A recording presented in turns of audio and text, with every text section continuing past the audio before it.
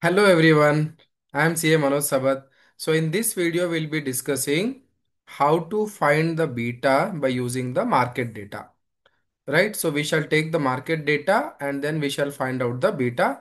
So please follow the instructions which I am telling you here in this video. So I have opened Google or you can open any other browser which you are using. So you can get the data from any website like BSc, NSE. So I'm taking the BSc website and I'm opening the BSc website. So whenever you open the BSc website, it will direct you the official page of the Bombay Stock Exchange where you can find the full data. Right? So in this section, I'm going to the market data and products, and here I'm selecting the market data. Now, after clicking the market data, it will guide into a page where I can find this page which you can see on the screen. So I can have the details about the equity and about the index and about the public issues, the OFS, means offers to sell, buyback, and about the listing details, equity derivatives, currency derivatives, and other areas. But for the calculation of beta, we require the details of the stock as well as for the market. Right. First, I will go to the equity segment and here I will try to download the historical data. Now this beta you can find out either for short term or for long term. The procedure is same, only the data will vary. Right. So I am taking the historical prices. So I'm scrolling down and you can see here the historical stock prices. Right. I'm zooming it. Here you can see the historical stock prices. So I'm just clicking on the historical stock prices. It will guide into another sheet where I have this type of interface. So here you can see the stock prices and here there is a segment. You can select T1, T plus 1 day equities, or you can take this T plus 0 debt, and you can see here the ETFs or the mutual funds, but I require the data for a share, means for the equity shares. So in this segment, I need to type the name of the company. So let us say I'm doing this for any company which comes to my mind. Let us say Tata Motors, or shall we take any other company? Or let us take Reliance Industries.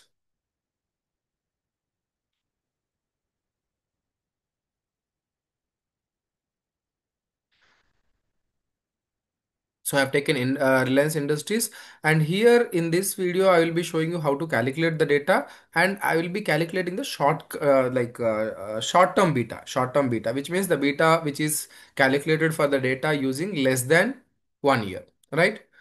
So if I want the daily details of the stock, right? I'll be clicking here the daily segment. Alternatively, you can take the monthly segment or you can also take the weekly segment. Generally, for short-term beta, we take the daily segment and we daily data and we find out the compute the beta.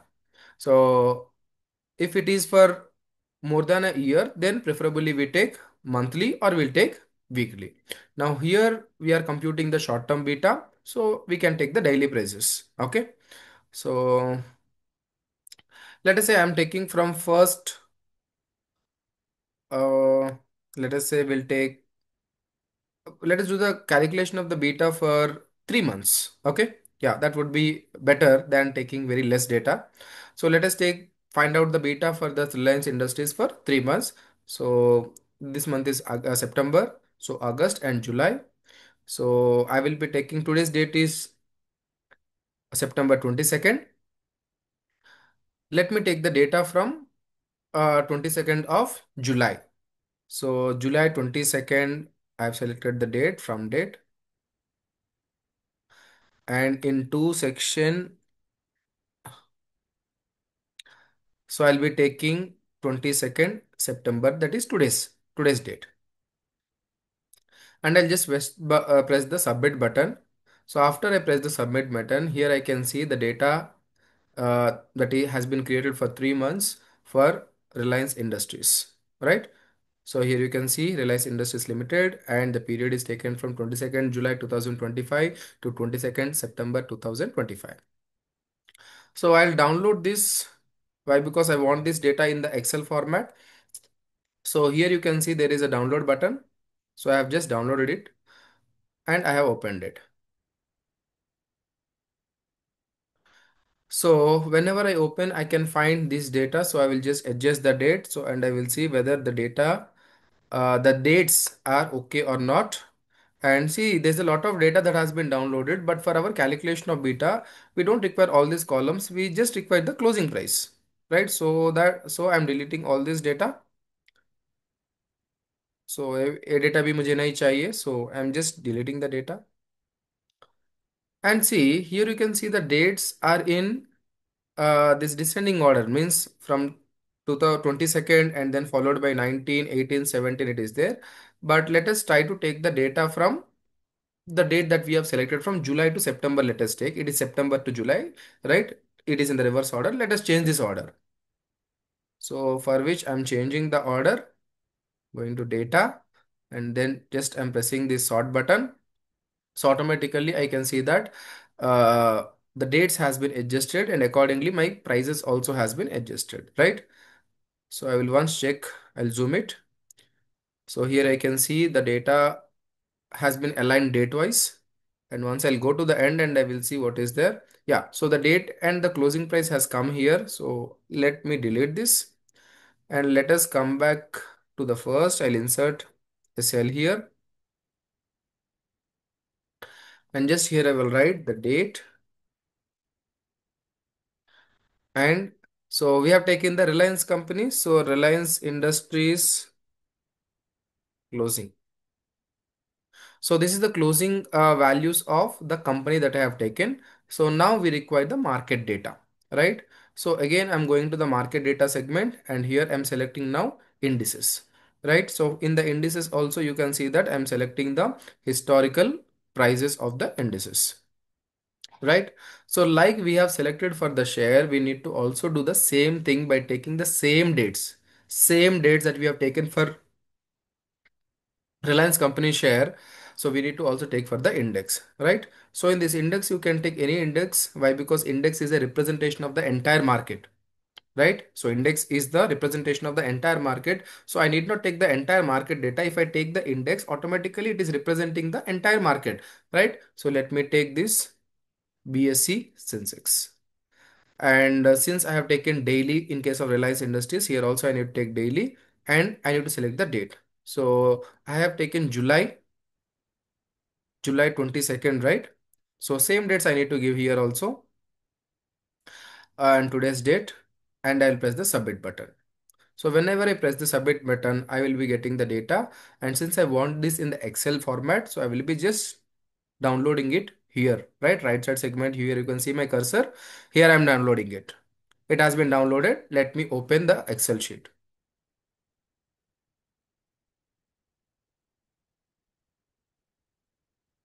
It is not getting opened. It has already opened that we have not seen. So here on the screen, you can see that it has been downloaded as per our requirement from 25th, 22nd July and the last date is 22nd September, that is today's date. Okay. Now here we don't want the full data. We want only the closing price. So let us just copy this and let us go to the other Excel sheet and just paste here. Right. So here I have the closing values of the Reliance company and also BSC Sensex closing.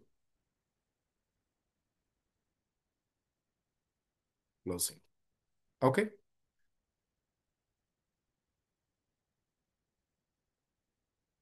Right. So here you can see I have the closing of the Reliance company shares as well as the closing prices of the BSE Sensex. Now, in order to compute our beta, as I told you in the earlier video, we require standard deviation of Reliance company and also we required standard deviation of BSE Sensex and then I require correlation coefficient between Reliance company and BSE Sensex, right? Now, actually, we should have taken the formulas here, but in Excel, we are already having those formulas. So directly we can do the computation. Okay. So you just observe what I'm pressing here is equal to, just I have opened the brackets. Sorry, first formula, right? So standard deviation and back bracket is already open. So I want the standard deviation of this entire prices, but here I should be very very careful. I cannot take directly the prices, right? So this is a wrong computation. We can't take here the directly prices. Right now what we require the daily returns, right? We require what? The daily returns. See, daily return is nothing but the increase or the decrease of the security, the percentage of increase or decrease in the value of the security when compared to the previous day, right? So for that, I require what is the percentage change of Reliance company, right? Reliance company. And also I want the percentage change of the BSE Sensex. Right, I want the percentage change of the lens company as well as I want the percentage change in the sensex. Now this percentage change gives me how much the share has increased or decreased when compared to the previous day, right? For which I need to apply a formula here, right? It is nothing but today's price minus yesterday's price divided by yesterday's price. See, today's price minus yesterday's price, if I do, I will be getting what? The amount of change. But if I want in percentage, I need to compare that with the previous year, means the previous dates closing balance, right? For which I need to divide. So in order to find out the percentage change, I will be taking here is equal to, open the brackets.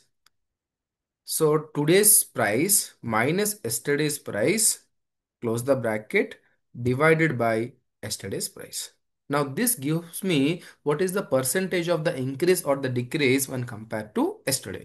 Now, sir, why have you not done here? You may ask a question here. To do this, I require the data of the date which is earlier than 22nd July, which means I require 21st July, but we have downloaded the data from 22nd July, right? So for 22nd July, we can't do this computation. To do this computation, we require 21st July's data, right? Which we have not downloaded. So let us do it for 23 onwards. Now this should be done for all the dates. So I just have done the double click of it. So automatically the formula gets applicable to all the data. Now here you can see there are some values where you can see minus. Now here the minus indicates what? The decline, the percentage of decline in the share. If it is positive, it indicates what? The increase in the value of the share when compared to the previous day. Are you all clear here? Now the same thing has to be done for the BSE Sensex, which means the market index also, right? So here I'm again applying the same formula. So open the brackets, today's price minus yesterday's price divided by yesterday's price. So this will give me the percentage of increase or decrease in the market, right? This will give me what? The percentage of increase or decrease in the market. Now I can apply this for all the other dates by simply double clicking it. Here also the positive sign indicates, see positive तो plus नहीं है, इसका मतलब ये होता है कि positive है, right? So here the positive indicates the percentage of increase and the minus indicates the percentage of decrease. Okay.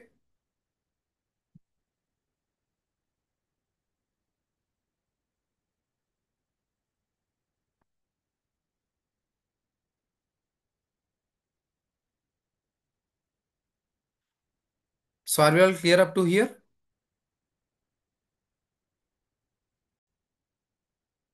Now, can I take Nifty 50 here? Yes, I can take any index here which is representing the entire market. Right? So Nifty 50 is also the representative of the entire market.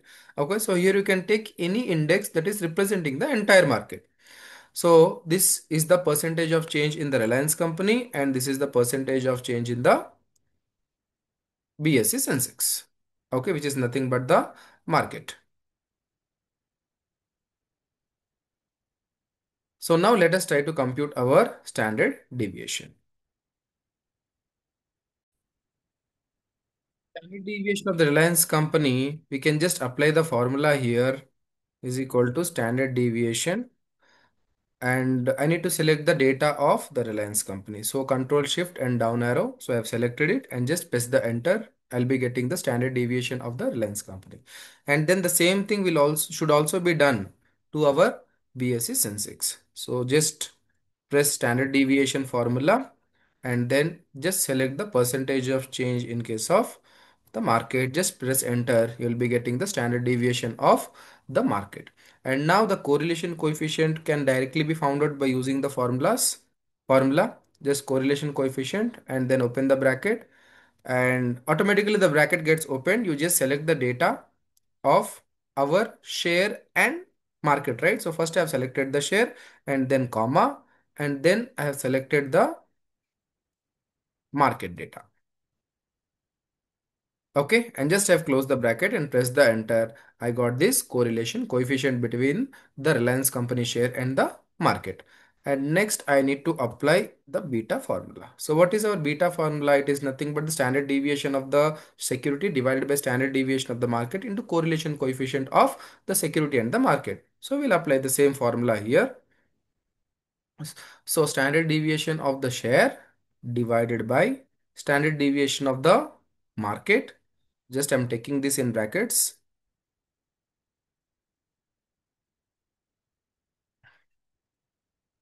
and then multiplied by the correlation coefficient of the share and the market.